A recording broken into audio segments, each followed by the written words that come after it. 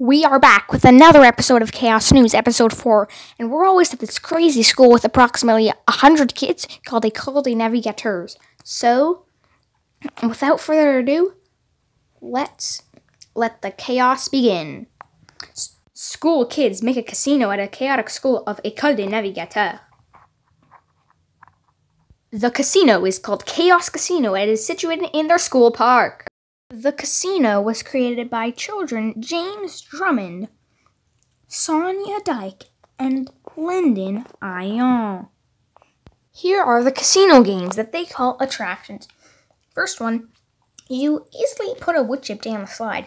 It could land in the 10 column, the 50 column, the 500 column. The 500 is the hardest to get into. The 50 is the second hardest, and the 10 is the easiest. That's how much money you earn. If it doesn't make it, too bad. On to the next one, which is right here. So this one, kind of like a saddle spinner. And so on this saddle spinner, what they do is somebody chooses a wood chip, and here those are those black things, but they look different. Somebody spins it, and they throw a wood chip in it, which is that pink thing. And then if it lands next to the correct wood chip, they double their money, but they lose it if it doesn't.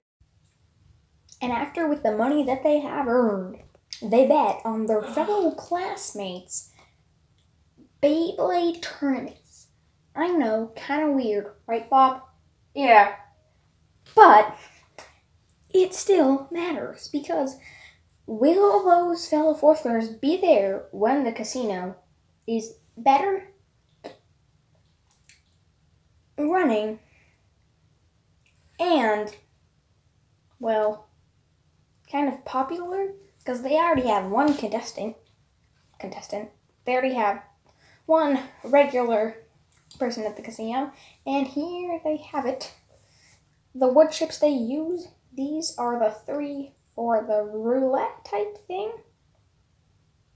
This is the one for the slide, and this is the one they throw into the roulette. And that is it for today's episode of Chaos News.